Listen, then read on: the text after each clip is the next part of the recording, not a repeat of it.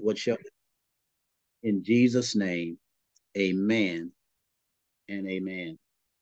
Let me say that we've been talking about relationship with the Holy Spirit, our friend, the Holy Spirit. We've been kind of focusing on supernatural help. We've been in the scripture in Isaiah, the 11th chapter. I want you to turn there again to Isaiah, the book of Isaiah, the 11th chapter, starting at the first verse. And again, we're going to read this is our focus scripture. Uh, Starting at the first verse, it says, "And there shall come forth a rod out of the stem of Jesse, and a branch shall grow out of his rod. Out of his roots, excuse me. And the Spirit of the Lord shall rest upon him, spirit of wisdom and understanding, the spirit of counsel and might, the spirit of knowledge and the fear of the Lord, and shall make him of quick understanding in the fear of the Lord. And he shall not judge after the sight of the eyes, neither reprove after the hearing of the ears." And we've been talking about the Holy Spirit, supernatural helper. Uh, I want to go to another scripture in the 16th chapter of the book of St. John. Let's go there. Jesus makes it very clear the importance of the Holy Spirit in our lives and the importance of allowing the Holy Spirit to lead us, to guide us. This is what he says in verse number 7, St. John 16, verse number 7. It says, "Nevertheless, I tell you the truth. It is expedient for you that I go away, for if I go not away, the Comforter will not come unto you. But if I depart, I will send him unto you. And when he is come, he will reprove the world of sin and of righteousness and of judgment, of sin because they believe not on me, of righteousness because I go unto my Father and ye see me no more, of judgment because the prince of this world is judged." Listen to verse 12. "I have yet many things to say unto you, but ye cannot bear them now."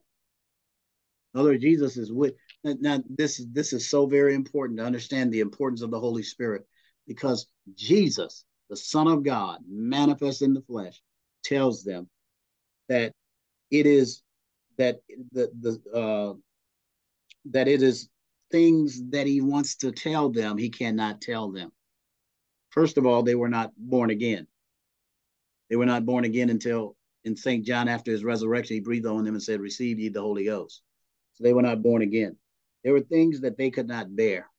But look at what verse 13 says. "Howbeit, when he, the Spirit of truth, is come, he will guide you into all truth."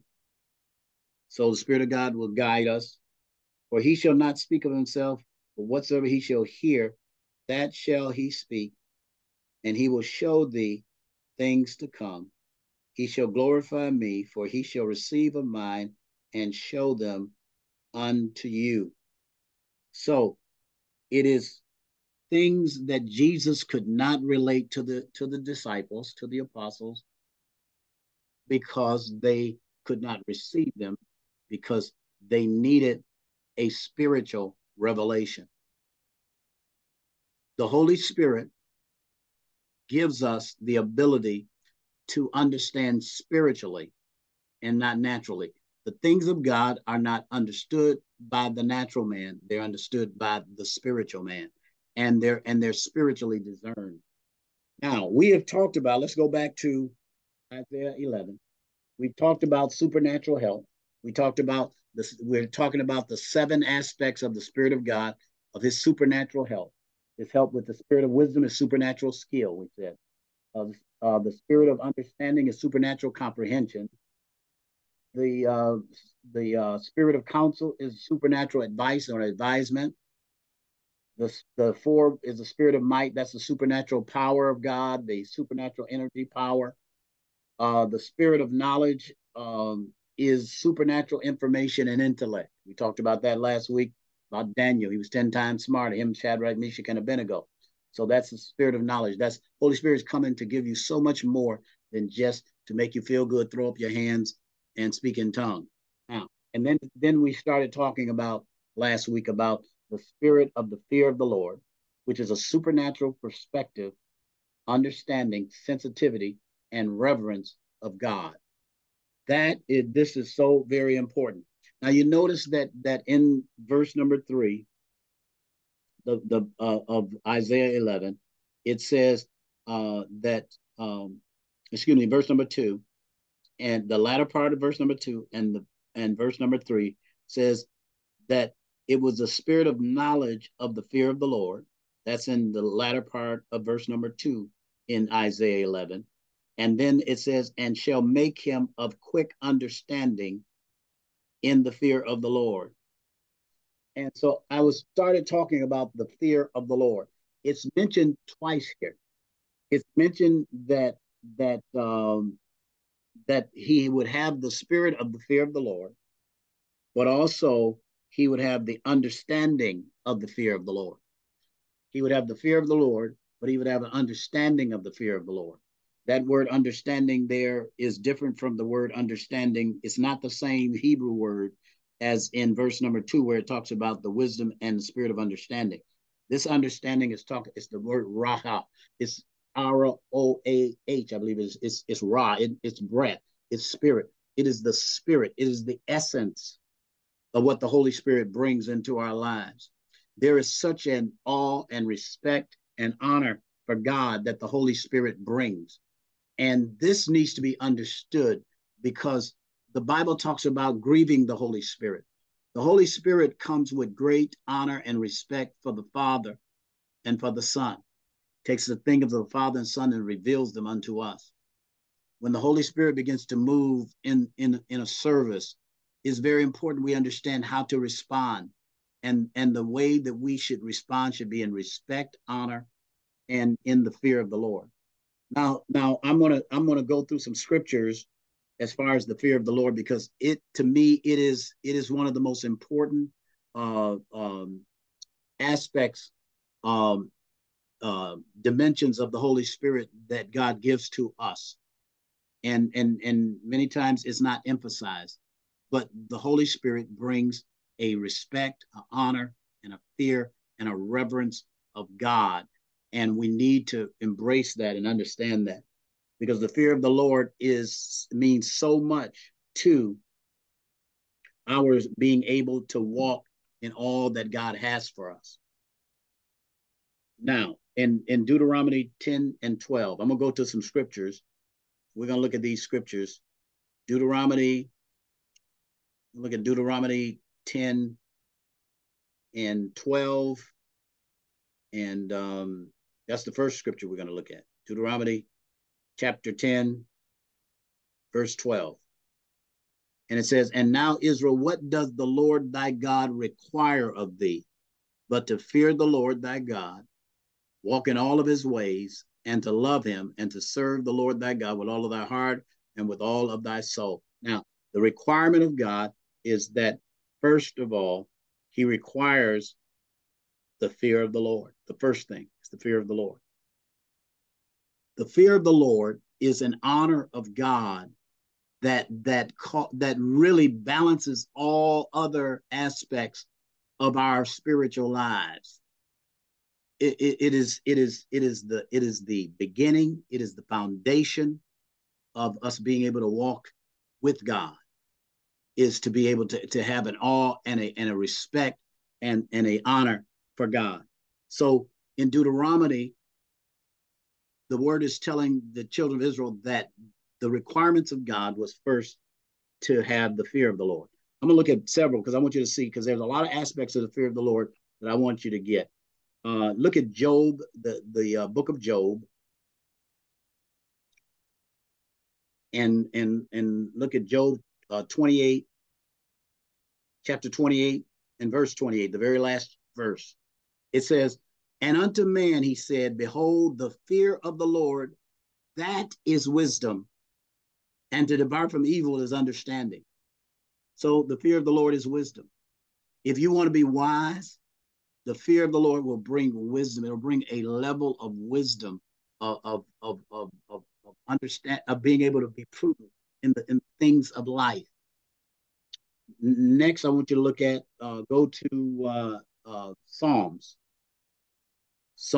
19 and verse 9, and it says, "The fear of the Lord is clean, enduring forever. The judgments of the Lord are true and righteous altogether."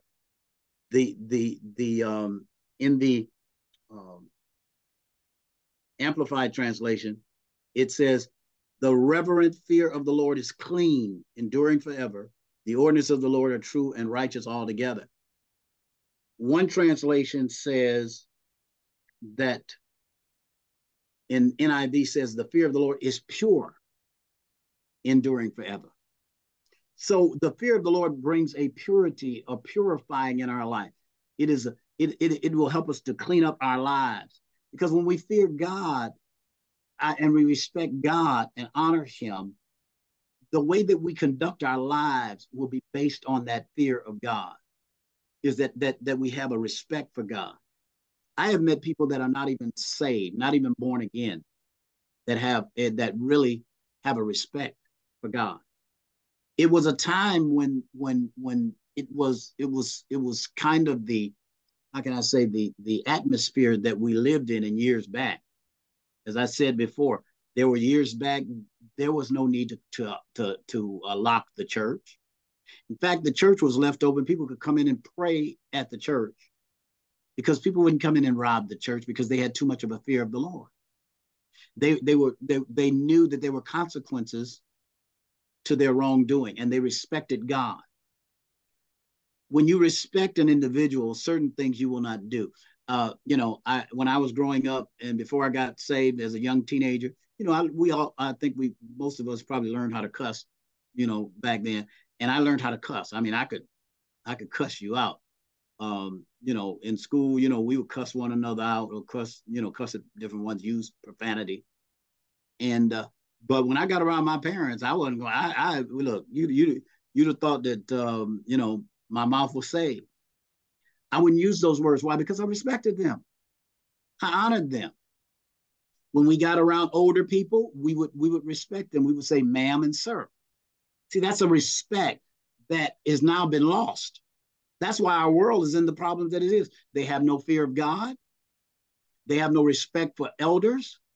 They have no respect for leaders. And so what happens is when the fear of God is gone, then anything and everything can take place. So he said, the fear of the Lord is pure. It cleans, it purifies. In other words, I would have a pure mouth when I was around my mom, my dad, or I was around my teachers. We didn't curse in front of the teachers. We didn't curse in front of the grown-ups. Why? Because we had a respect and an honor. And that is the respect and the honor that if you have for God, it will help to purify your life, because you'll begin to line yourself up. Let me give you one more example. If you were asked to come into the presence of the President of the United States, even though you may not agree with his politics, even though you might not agree with his policies, if you got ready to go and meet with the President of the United States, tell me, would your approach be just casual and with no um, um, respect? Would you go in saying yo President, what's up? No, you would honor him, and in the same sense, when we come before God, we should come before Him humbly. Let us look at some more scripture. I want to give you the fear of God. It will purify you. The fear of the Lord, uh, the awe and the fear of the Lord. Look at Psalms 33. I want to give you plenty of scriptures so that you'll have the foundation for walking in the fear of the Lord. Let the earth fear the Lord. Let all the people of the world revere Him. That's in the NIV. In the King James Version, it says, "Let all the earth fear the Lord. Let all the inhabitants of the world stand in awe of Him." In awe of the Lord. I mean, God is so awesome. God is so powerful that we should always be in awe of him and a respect for him. One of the ways that we will respect him is respect his house. There's a whole scripture in the Old Testament that talks about when you come into the house of the Lord, how you should conduct yourself. And we cannot be so flippant in the presence of the Lord. Let the earth fear the Lord, let the inhabitants of the earth be in awe of God. So we should be in awe of God. Should never become so commonplace. I say this, I hope that you will receive it the way that I want it. I'm not criticizing anybody. God is an awesome God. Apostle Paul said this. He said that we would understand the goodness and the severity of God. See, some teach almost God as tolerant of everything, no standards of anything. God is like my bro man. He's my homie. You know, and they almost treat God as if he is on their same level.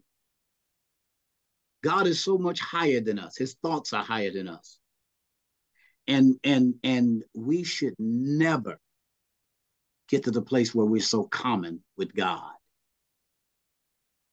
One thing that my mother used to, old saying my mom used to have, and she used to say this, she used to say, you play with a puppy, he'll lick your mouth. Probably some of you have heard that.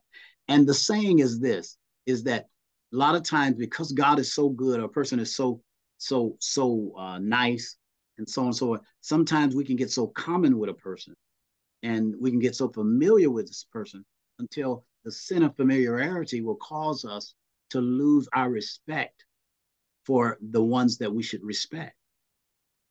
We can become close to God, but we should never get to the point where we don't reverence him.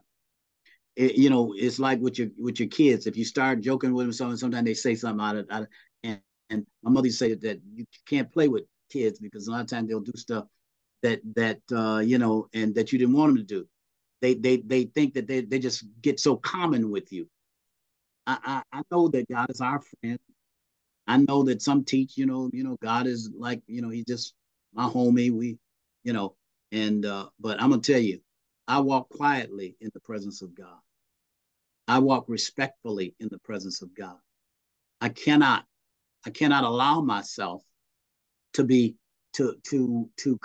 so common with God until I lose the respect and the awe and the reverence of God. So Psalms 33:8, let the earth fear the Lord, let all the inhabitants of the world stand in awe of him. We should be in awe of God. Let's look at another Proverbs, the first chapter. Proverbs 1 and verse 7. It says, the fear of the Lord is the beginning of knowledge, but fools despise wisdom and understanding. The fear of the Lord is the beginning of knowledge. So the fear of the Lord is the beginning. It is the foundation of our walk with God. The Holy Spirit takes the things of God and shows them under. He shows us the fear of God. He shows us the reverence of God. And it is the beginning of knowledge. You cannot start without starting with the fear of the Lord. It is foundational. It is the essence. It's the breath of the Holy Spirit.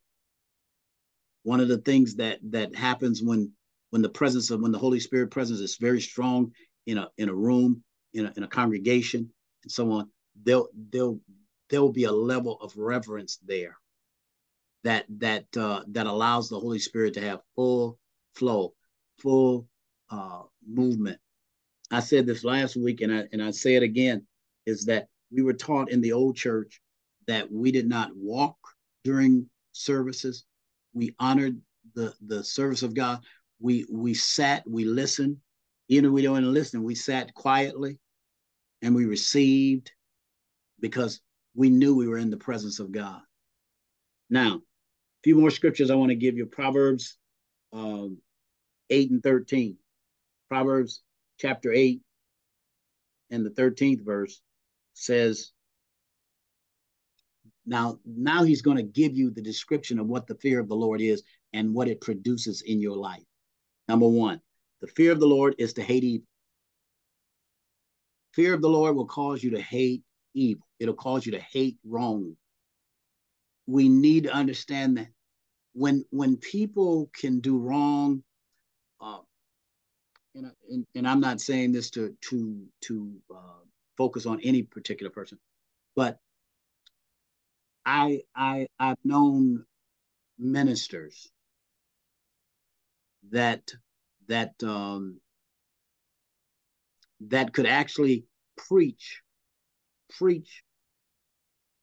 on Sunday in the pulpit, preach after they have slept with some of the women in the church on Saturday. That's an irreverence. That's a lack of the fear of God. And that is, I mean, it's how it's a concept you can't even comprehend. Now, of course, we know many of them need deliverance big time. But how can it be?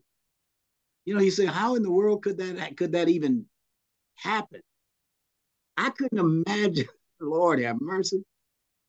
I couldn't imagine that I commit fornication on Saturday, and on Saturday I'm up preaching and to the people. I would be so convicted. I would be so convicted by the Holy Spirit until I wouldn't even be able to preach. I remember Apostle Eckhart said something. He said, man, if I did some of the things that these people did, he said, I'd be flipping burgers at the Burger King because my people wouldn't put up with it. Because we need to understand we got to fear God. The fear of God will keep you in line, will keep you pure, will keep you righteous. And what I see sometimes what folk do in the church, I'm as they say, I'm scared of you. How can you? How can you be? Oh Lord, but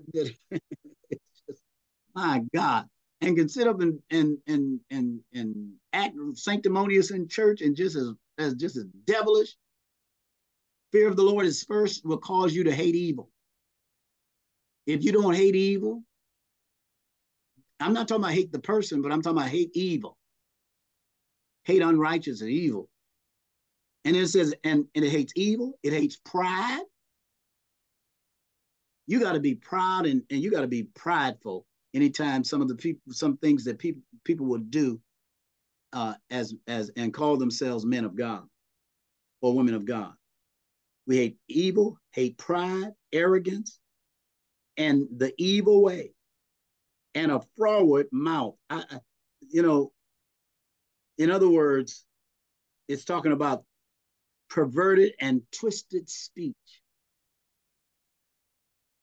So when you're in awe of God, I'm reading, and the Amplified, it says the reverent fear and worship for awe of the Lord includes the hatred of evil, hatred of pride, arrogance, and the evil way, and perverted and twisted speech. I hate. So when we look for the fruit of the fear of the Lord. When a person really fears the Lord, you'll find them they hate evil. They hate pride because they know pride goes before destruction and a haughty spirit before a fall. So you got these things will be manifest. If a person can operate in evil and twisted speech and pride and arrogance and that they have no fear of the Lord. And I'm going to tell you something. Anyone that doesn't have the fear of the Lord, you cannot trust them. You cannot trust a person. I don't care, preacher. I don't care how good they preach. I don't care how good they teach. I don't care how many demons they cast out, how many people they get healed. You cannot trust anybody that doesn't fear the Lord. You can't trust them because they have that's like the fear of the Lord is like, how can I say, it's like It's like a guard of their behavior. And then when they, even when they're not in the sight of a person, I don't have to. Sister Hogan don't have to be watching me every moment because I know the eyes of the Lord are in every place, beholding the evil and the good. So I know God is checking me out. God see you. You may not, I may not be able to see you, but God sees you. And so when you fear God, it keeps you hating evil, pride, arrogance, evil way, and perverted speech. Let me give you a few more because I'm gonna get this is the fear of the Lord. So this is the essence of what he brings. When I see people walking and have an awe and a respect for God, even if their lives doesn't just measure up, I'm not saying because you can have a fear of God and you can be struggling in certain areas, but but you have such a fear of God, you're like David. David had Uriah killed to take his wife, whom he had committed adultery, fornication with, and which was a sin, wrong, murder, and also adultery. But his heart, he prayed and said, Lord, take not thy Holy Spirit away from me. He repented. He understood. Now, of course, we know God judged him and took the child of him and Bathsheba, the first child of him and Bathsheba. But of course, he lived under the old covenant. We're living with the Holy Spirit living on the inside of us. And so we have a better covenant based on better promises, based on a better relationship. Now, so let's look at Proverbs 9. Just go to the next chapter, Proverbs 9, and we're going to look at verse number 10. It says, I'm going to read it amplified. The reverential and worshipful fear of the Lord is the beginning, the chief and choice part.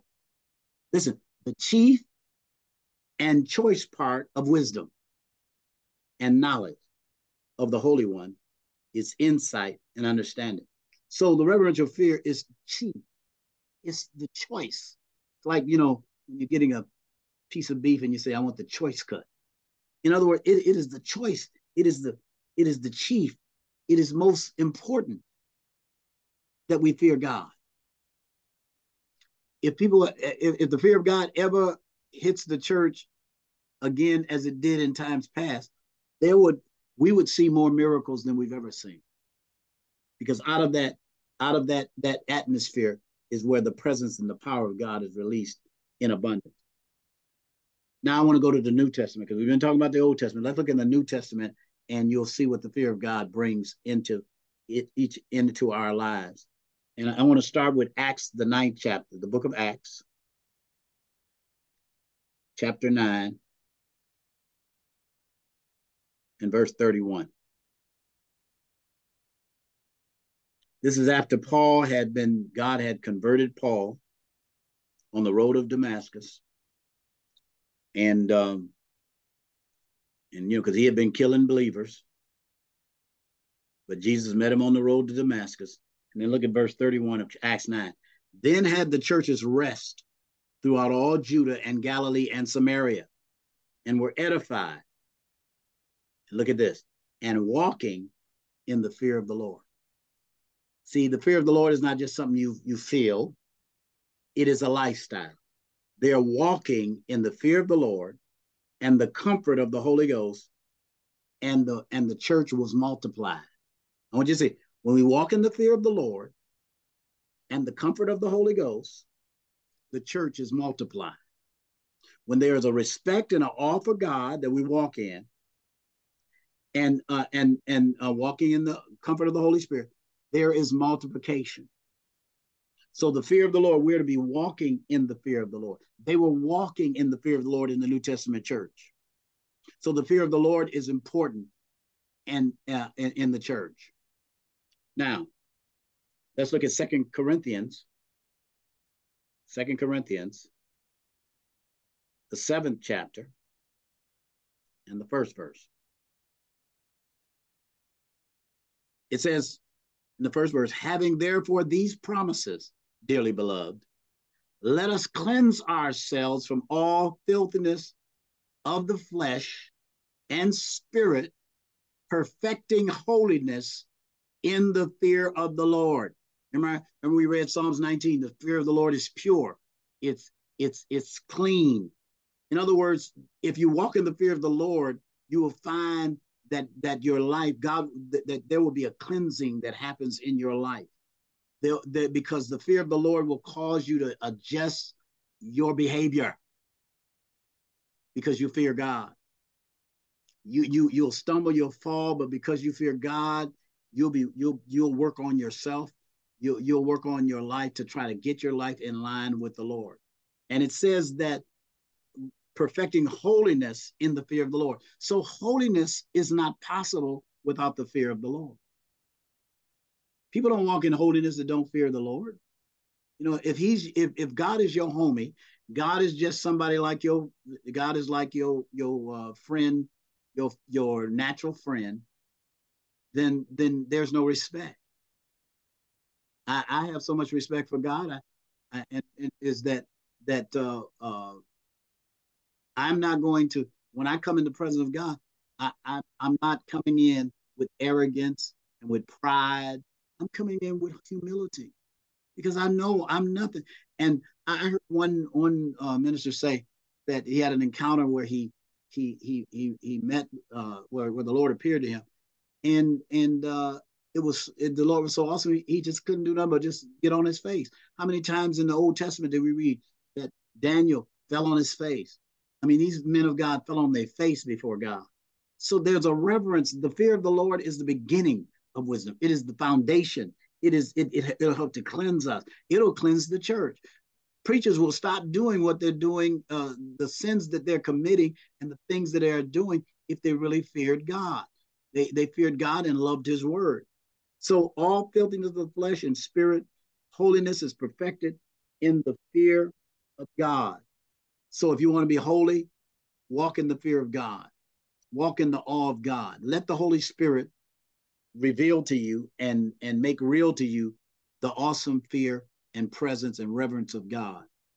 The more you reverence God, the more God will move in your life. The more you respect him, the more he'll do in your life.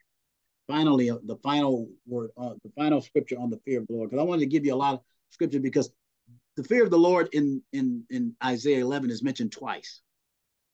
Now, all the others are mentioned only one time: wisdom, counsel, might, uh, understanding. We know understanding is mentioned twice, but it was two different words, so it's only mentioned once, really, in relationship to what we said as far as understanding. But we need to understand that anytime there is an emphasis on something, rejoice in the Lord. Again, I say rejoice. What is he saying? He's emphasizing rejoice. He said, I rejoice in the Lord. Again, I say rejoice.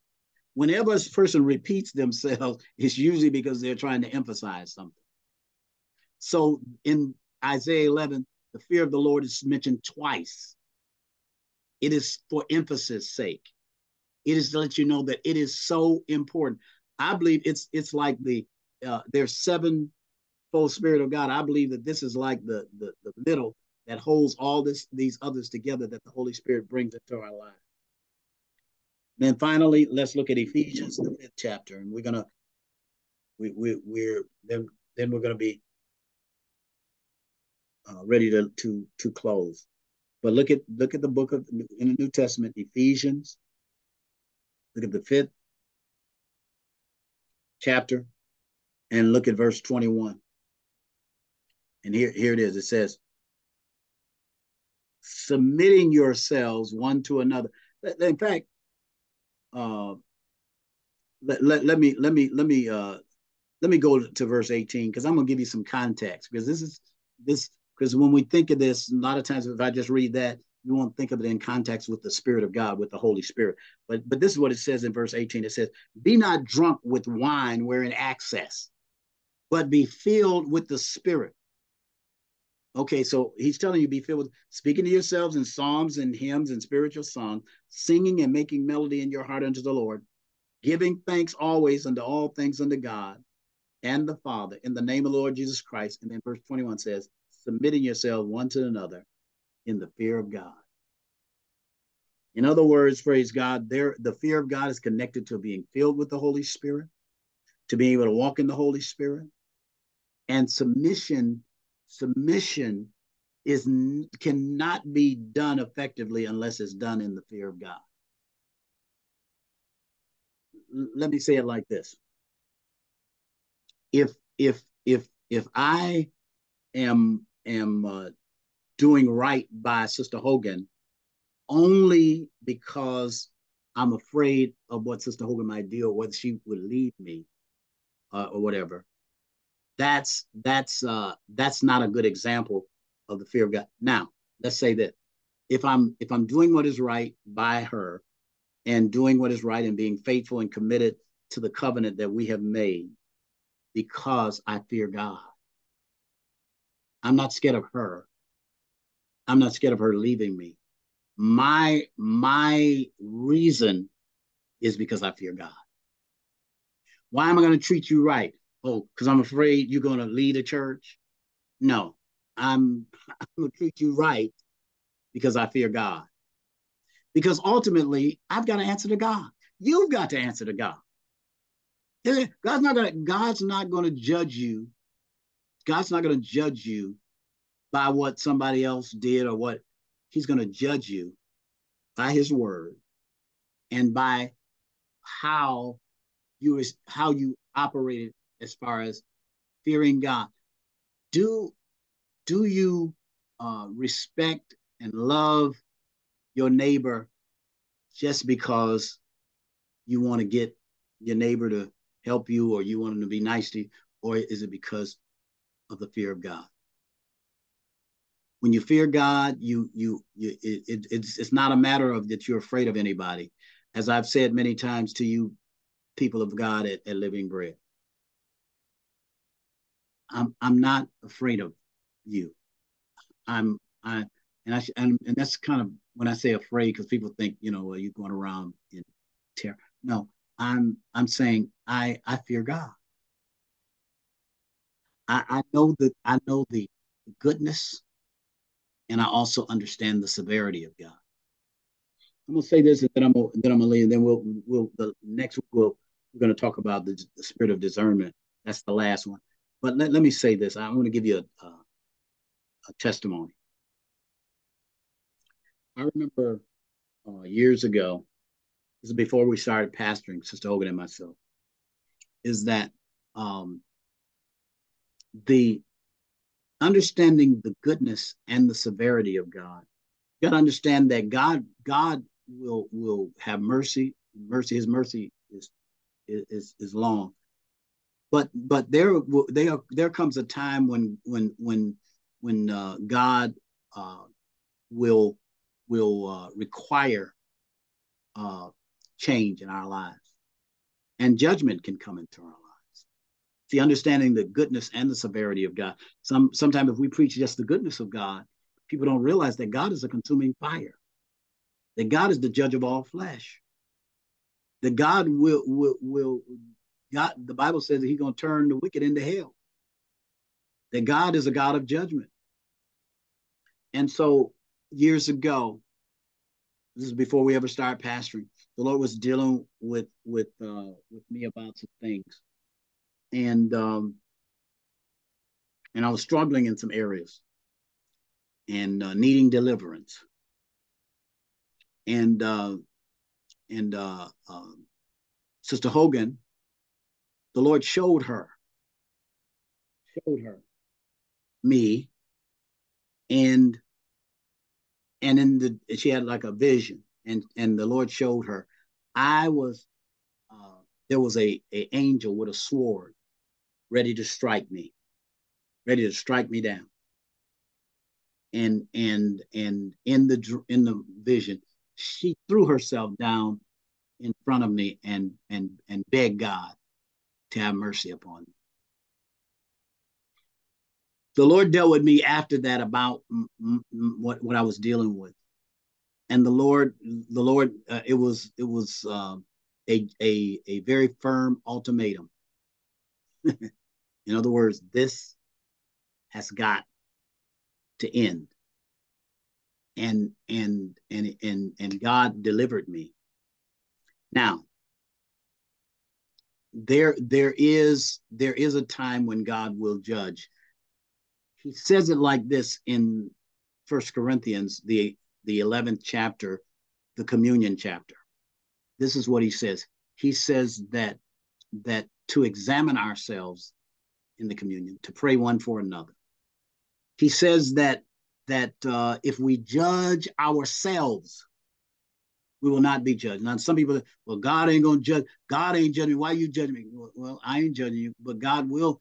God will give you a lot of mercy. But there can come a time when God will require a change. In other words, it's and and He'll judge you in an area. So when we take the communion, we're to judge ourselves. We're to make the changes. We to say, okay, I'm struggling in that area. I need God. I need you to help me in that area. You're judging yourself. You're dealing with your own issues rather than having God deal with them. And thank God that I had a praying wife that was able to pray, and and God spared my life. God spared my life. He knew what He had for me. I told you about my father's former pastor. I was just a little boy, but Elder Gordy, when the angel stood over his bed and said, "Preach or die," and I could give you, Kenneth Hagin said something in one of his tapes. He was talking about how that he had decided, his wife, they had been on the road ministering, but they had not been too successful financially, and it was really putting a lot of pressure on his family. And God had told him to do it, but he decided he was going to go back and pastor a church. So he goes to the church. They're in Sunday school.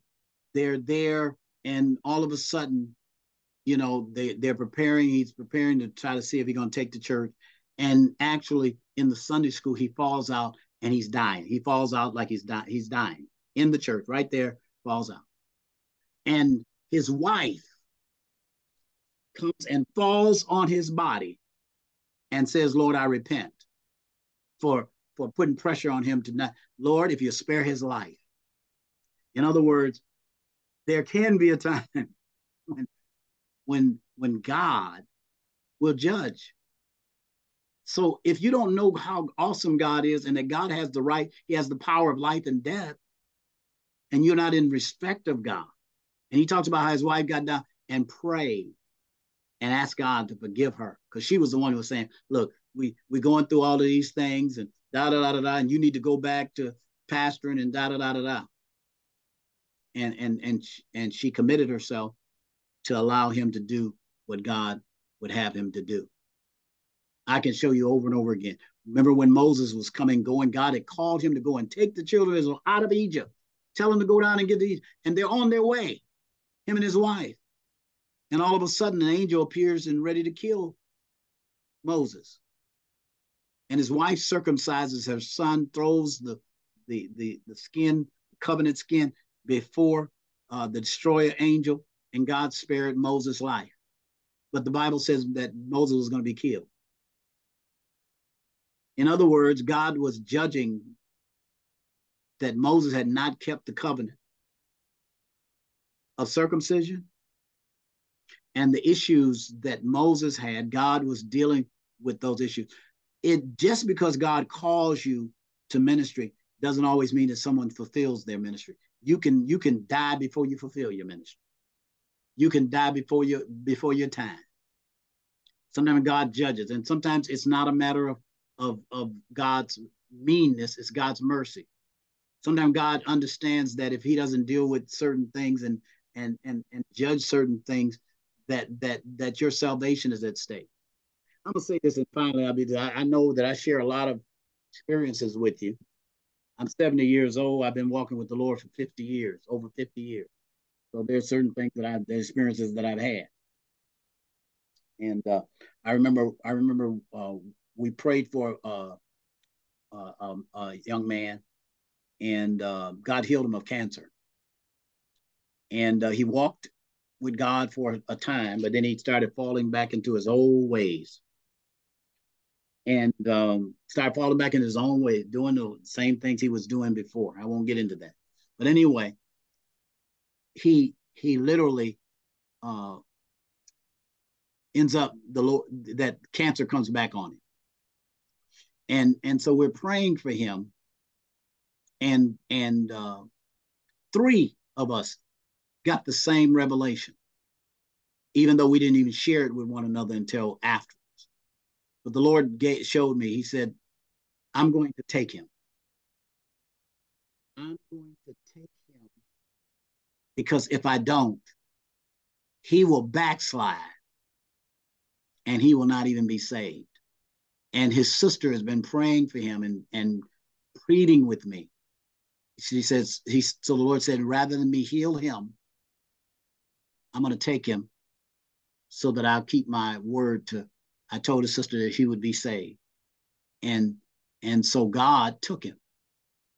That wasn't God's best, but it was the best he could do.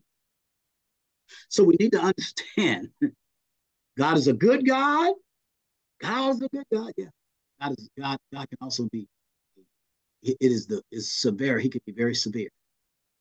And so when we respect him, in other words, I don't get so common with him because he could, some people don't think about striking God, striking people down, and so on and so forth.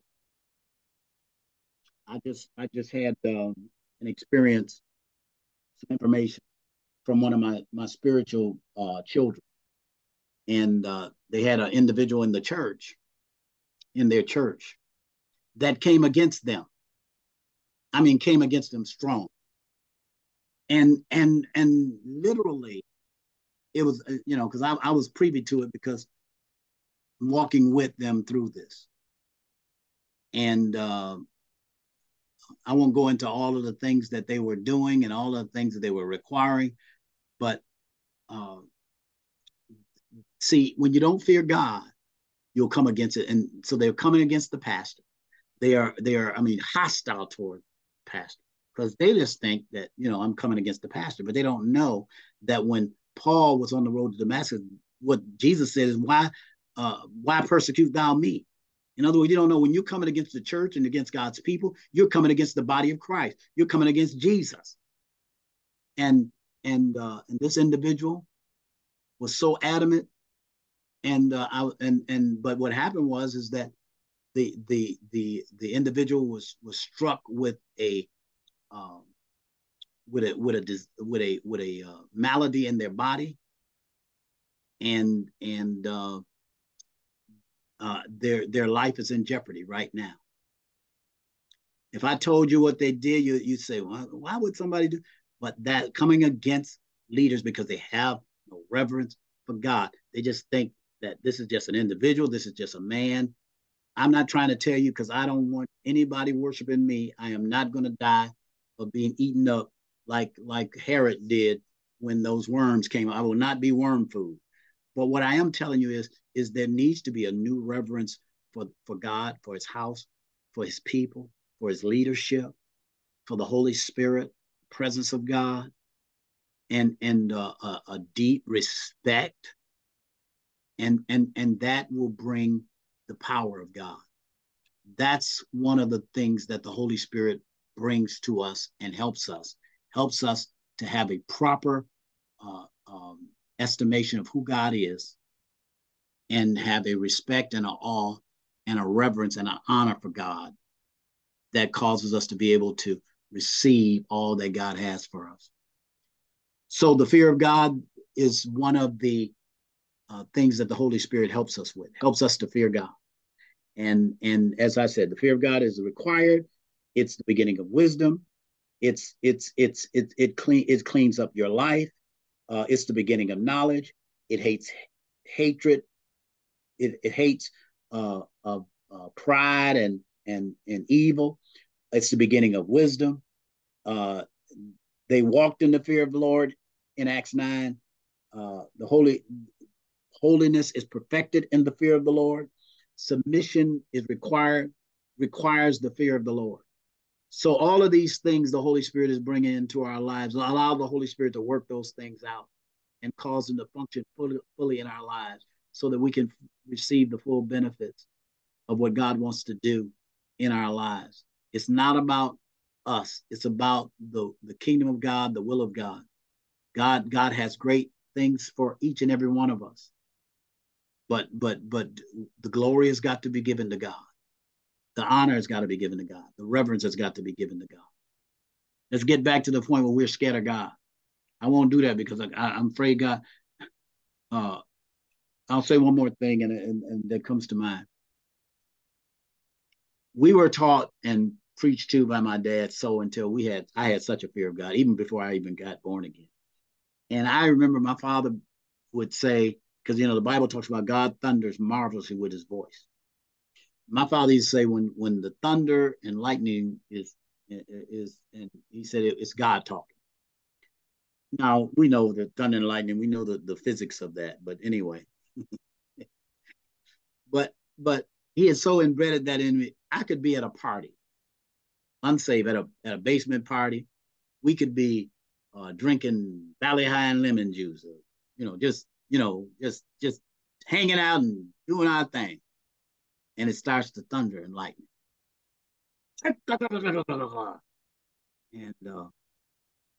and you know what? I end up going over in the corner somewhere because you know what? Because my father told me God is talking. We know, but it's the fear of the Lord. I would say. So they'd say, "What's wrong with you, Hogan? What's wrong, man? Hey, man, nothing wrong, man. There's something wrong, all right." I feel like that's God talking. I don't know if he's talking to me. He might be talking about me. That's the fear of the Lord that was put into us. Now we don't teach the fear of the Lord. Just anything goes. God accepts everything. God don't require anything, and so on and so forth. So we do what we want because that's the culture. So when it would start thundering, it started lightning, I would get quiet because I would think God was talking, even though, I knew literally that I know now literally I wasn't, but that was the way it was. That's Let's pray. Father, we thank you, Lord God. We are in awe of you. You are God that created the heavens and the earth, the universe, the galaxies. Lord, you created us in your image and in your likeness. You fashioned us out of the dust of the ground, blew in our nostrils the breath of life. You gave us life. Lord, you are the God of miracles, signs, and wonders. Lord, we thank you. You are God, Lord, that you have the power of life and death in your hands. All power. Lord, and we know, and we are in awe. We humble ourselves before you. And Lord, we prostrate ourselves before you. We want to do what's pleasing in your sight. We don't want to fall out of your favor, because your word says that it is a fearful thing to fall in the hand of God. We do not want to be under your judgment. So we judge ourselves, Lord. And we say, Lord, we bring the church back, bring us back to the place of respect and honor for you and your Holy Spirit and your presence. Lord, we know that you are an awesome God. Awesome. And we respect you and we love you. We glorify you. Father, I pray that Lord, that the message of the fear of the Lord will begin to resound in the church of Jesus Christ again, where we're so respectful and honor of God, and you're so holy until we walk quietly before you, walk in humility before you, because we know you could just take our breath and we're gone. It is because of your mercy that we're not consumed.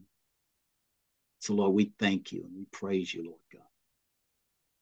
Have your way in each and every one of our lives. Let the fear of God be the compass for our lives.